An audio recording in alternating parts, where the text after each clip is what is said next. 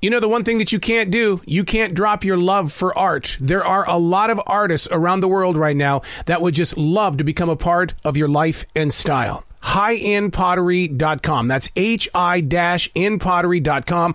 They're sponsoring this show. They sponsor my entire podcast. They're taking the time to recognize the art that we do every day, and it's time that we recognize their art. Elevate your experience with art. All high-end products are one-of-a-kind functional art pieces. I have been inside their studios. I've watched their art come to life. To find out more, visit HighEndPottery.com, HI-N-Pottery.com, and tell them that Arrow sent you. And the reason why is because they're going to take care of the shipping and handling. HighEndPottery.com. Hey, it's Arrow, and this is Play It Forward, a look at the unexpected changes endured by the entertainers, writers, camera people, and all others affected, but not infected by the global invasion of the coronavirus. These are real people. Real stories, the struggle to play it forward. Episode number 117. During the hot, steamy days that were once July 2020, Round Hill Records reissued 11 solo Rick Emmett recordings in the digital format, which is an extremely important part of music history moving forward. After 5 decades in the biz, Rick Emmett has earned the adjectives prolific and eclectic.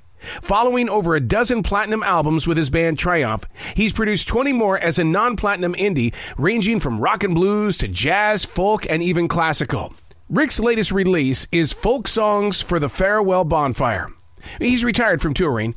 He's just completed a manuscript of poetry, working title Reinvention. He also works from his home studio, the Rocket Lab, capturing new singer-songwriter guitarist material.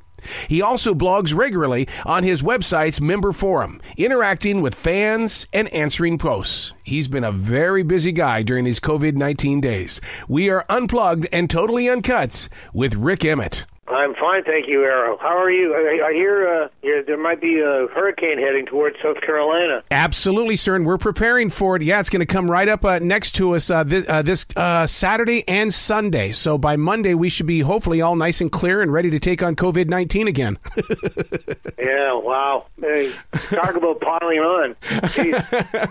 Hey, I got to tell you, I recently spent some time with the group Tesla, and we were talking about some music they were doing, and I go, well, what was your inspiration?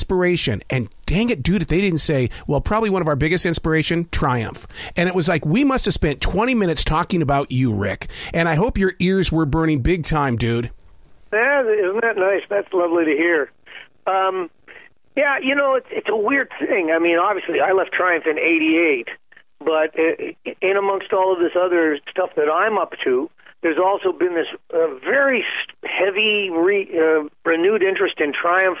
There's a documentary that Banger Films is doing, and we got to do the Walk of Fame thing here in Canada, and yeah, it's been a very interesting time period for me. I mean, never mind the whole isolating sort of thing, and it just, you know, Round Hill's putting out my catalog, and people are interested in Triumph and talking about Triumph, and so I got a publisher that's interested in looking at what maybe like a memoir or an autobiography. So I guess that there is that old thing about, you know, how things cycle and circle, and so maybe it's just coming back around again, you know?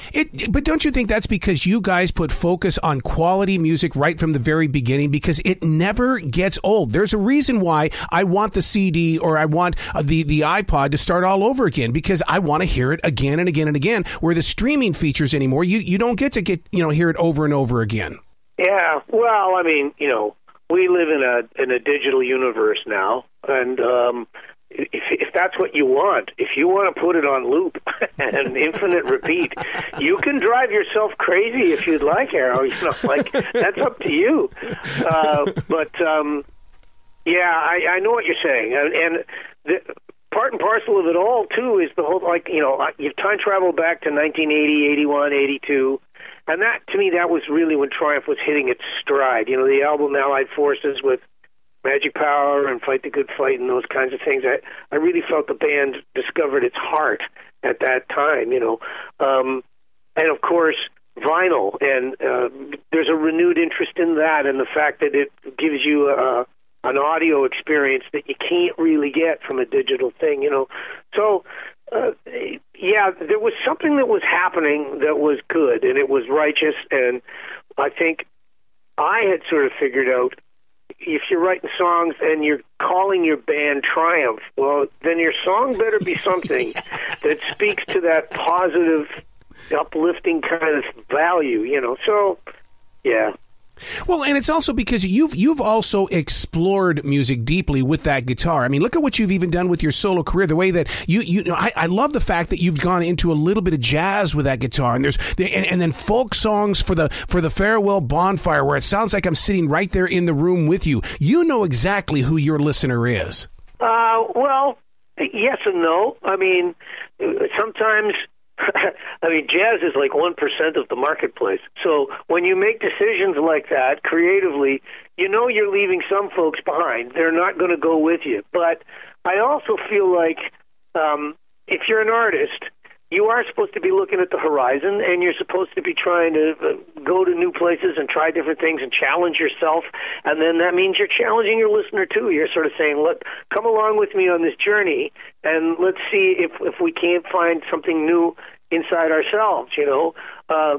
So the artist does it, and then I think, you know, the listener, the person on the other end of it, they're the ones that also go, well, I never thought I'd like this, but, you know, if Uncle Ricky's going there, I'm going too, goddammit. And plus, on top of that, you're not afraid of a writing instrument. I mean, look at a manuscript of poetry, reinvention, and stuff like that, because that's taking your listener as well as your readers to a completely different level.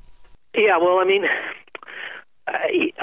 I will grant you that I was a guy that, you know, wore spandex pants and jumped around between the flash pots and the laser lights, and, you know, I was a performer on that level, and I was happy to do it. I liked it. I was 100% committed to that kind of a thing.